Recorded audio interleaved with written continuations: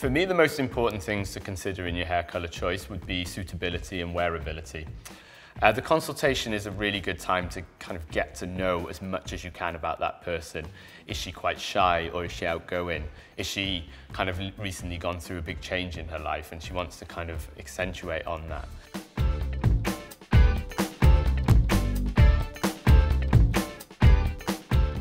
The attributes of color perfection would be kind of beautiful, luxurious, long, shiny, healthy looking hair.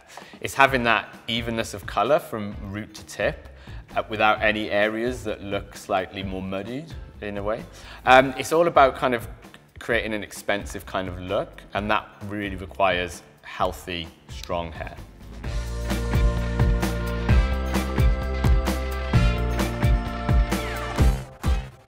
So my top tips to really stop the colour from fading is to use a kind of colour-based shampoo. So something obviously in the Kerastase range, like the Reflections, would be a really kind of great way to start with this. You've also really got to consider condition. If your hair is in good condition, it's going to kind of maintain colour better.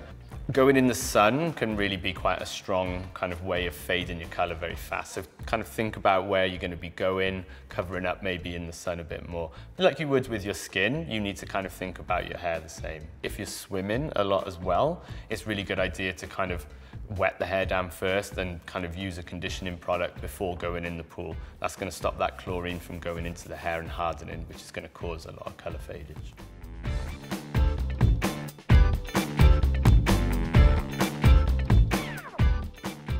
Color correction is all about sometimes neutralization. So if we look at the color wheel, what that's doing is opposing colors will always neutralize each other out.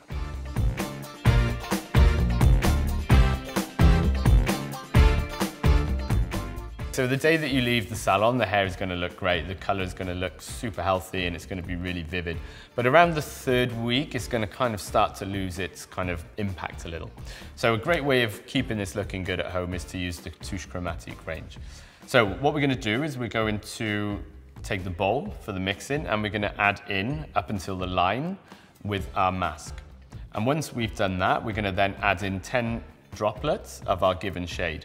We're going to mix them in together in the bowl till it's really even, and then we're going to start from the ends of our hair and we're going to just work that up.